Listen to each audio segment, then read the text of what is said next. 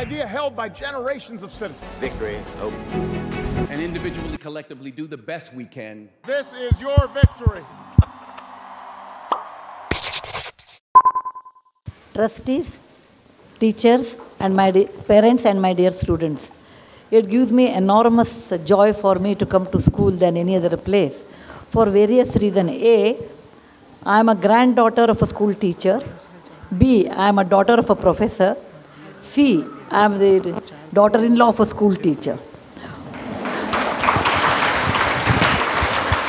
D, I myself, I am a teacher.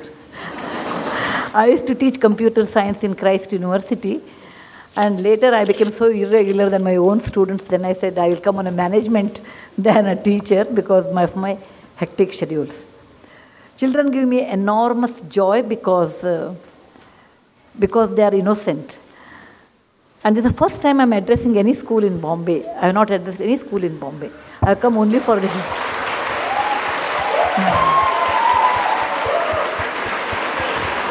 I have only come to Bombay for meetings, never to a school. So when there was an urgent meeting came down today evening, I have a 7 o'clock meeting, then I thought, why can't I come a little early? Anyway, I waste half a day in Bangalore traffic reaching airport. I rather leave at 5 in the morning, reach Bombay at 8:30 so that I can have a session with the students, and then I opted for this.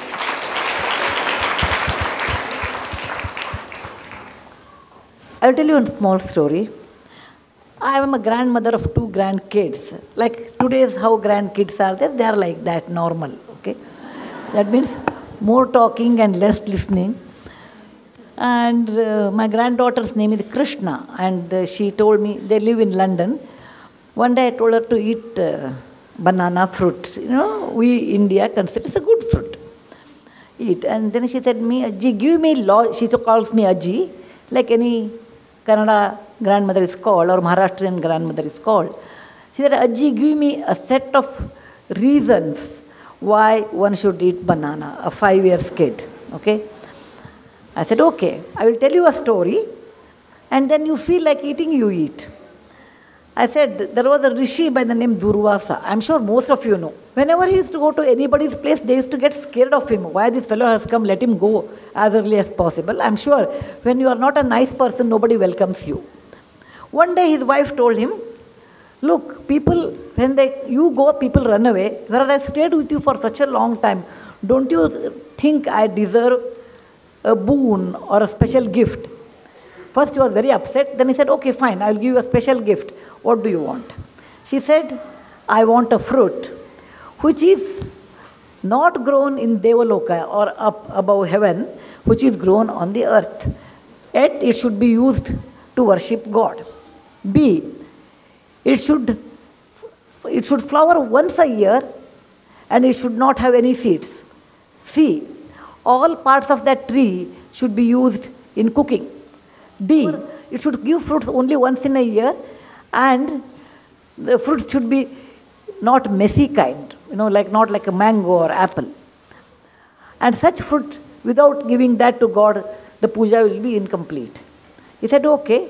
He made a tree and gave the fruit to the god, and then he called that, her name was Kadali, so he called that fruit the Kadali Phala. Kadali in Sanskrit became banana in English later. So whatever banana tree you see, that is the intelligence of a woman who told her husband the kind of fruit which is easy to eat, whose leaves are used for eating, whose bark is in the stem is used in cooking, whose flower is used in the cooking, which flowers once a year, and there are no seeds. So I told, it's such a great fruit on the earth. If you don't want to eat Krishna, you don't have to eat. But only learned people eat this one. What I'm telling you is, though, every generation, it's really wrong to tell that our generation has a lot more stress. That is totally wrong. Parents, please remove it from your head in case you have such things. I was in Egypt about 15 years back. Then I took on Egyptology. That is a person who knows how to read hieroglyphy, who knows more about Egyptian history, and went to one place which is 7,000 years old, and there I saw the pyramid. Inside the pyramid there was hieroglyphy, so I asked that fellow, what it is written here, you tell me. This fellow told me, the builder of Egypt pyramid have written about next generation. Next generation doesn't respect time, doesn't respect money, doesn't respect elders. They have less common sense, they are less hardworking. I really do not know how they will survive. Suddenly I felt like, my parents talking to me like that. Every generation feels next generation is less than ours. We are very hardworking, we talk. No, that is really not true. Every generation has their own plus and minus. Some totally same. Any mathematics teacher or any students who love mathematics will appreciate this. What is 1 by 2? Half. 1 by 2 is 2 by 4. It is also equal to 3 by 6. It's also equal to 4 by 8. It's also equal to 16 by 32. The moment I say 1 by 2 and 16 by 32, 16 is a huge number, 1 is small, but the ratio remains the same. And that is the way every generation has their own plus, minus, their own strength. I have seen my great-grandmother, my grandmother, my mother and me, and my daughter, 6, 7 generations I have seen. They were always worried about disease because there was no antibiotic in those days. If the child gets fever, the mother would have been panicked. Today you go to a pediatrician. In those days it was not there. Next generation I have seen there was no connectivity. Coming to Bombay is once in lifetime, particularly from people from Karnataka. Every generation undergoes a different stress, but they do undergo stress. Now coming to this topic, they told me that you have to address parents. I said I wanted to address students actually, but if parents are interested, I can. But students may get bored. I want to tell something to students and then I will address parents. Students, you should understand one thing. When you are in school, somebody looks after you. Your teacher, your parents look after you. They will tell you some good words and you really get bored. When they start sermon, your mind goes away somewhere. Because I was also a student once upon a time. Too many things someone tells you, then you won't like it, actually. You won't like it. And too many things we should not tell also. If we want to tell parents, you should always tell in the form of a story. Never tell directly. You should be hardworking. As a child, you may not like it. But please remember, people who care for you only will tell.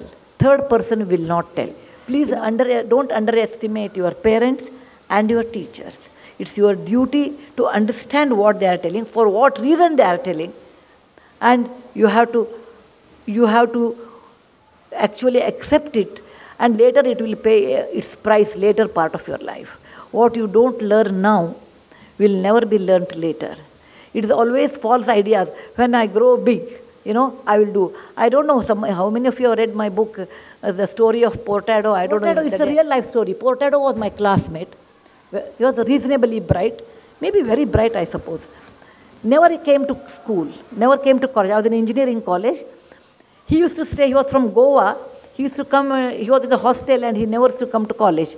Our college was 7 to 11. He will come around 10 o'clock or 9 o'clock. Earliest mean 9 o'clock.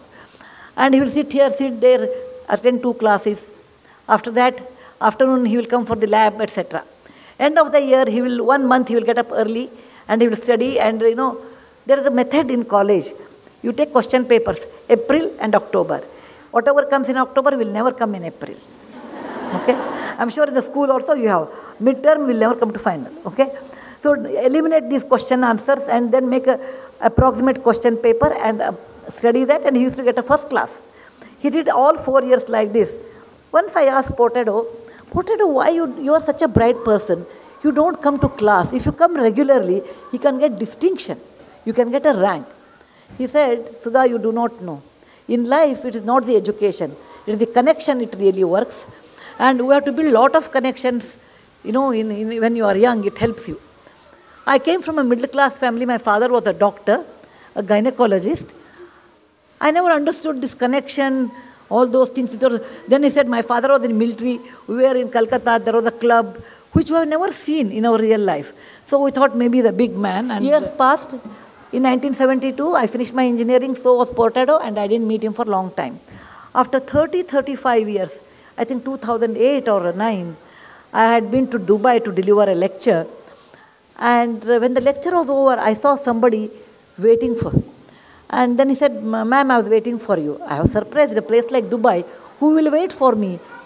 Then he said, I am Portado. I could not recognize because in 30, 40 years, people put on weight, your hair will be grey. You know, all those physical changes will happen. I said, Portado, I would not have recognized. I was very happy. I told him, oh, let us sit down and talk. He said, no, I just wanted to tell you one word to you. So I was waiting. I said, what happened?